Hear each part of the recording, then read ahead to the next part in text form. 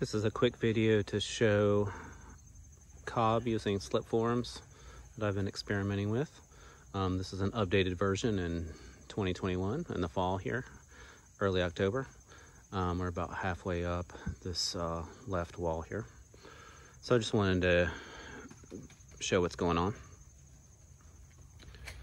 Basically, we've been using a cement mixer most of the time, and we have these 2x6s on either side of the cob that is running on the inside. The Slipforms are running on the inside of the 2x6s. So this is an Cobtagon. So 8 sides. These are 135 degree or 90 plus 45 degree angles.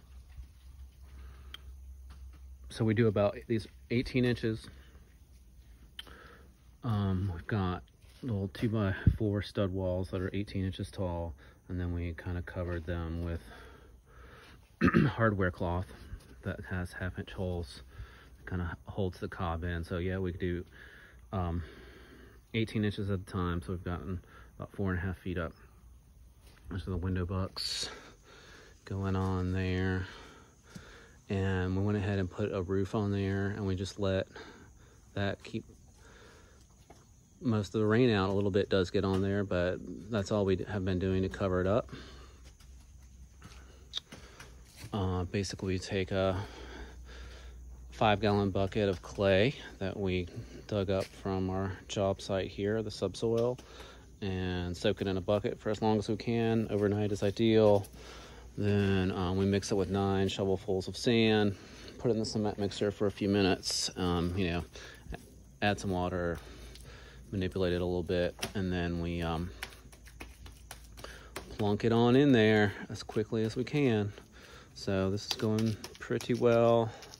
The cob is sticking to the form somewhat, so in order to separate the forms from the cob, I've been having to run a saw down it like that, and then I unscrew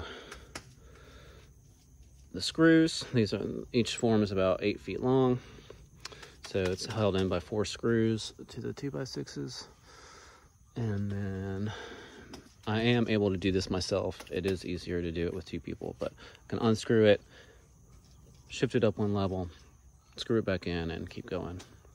The other thing I've had to do on occasion is to pry with a pry bar this out away and loosen up my cross pieces, of course, in order to get the Slipforms to the next level. So that's what we've been doing, and we're just plugging away. And this is Jamel, and I'm Steven. Thank you.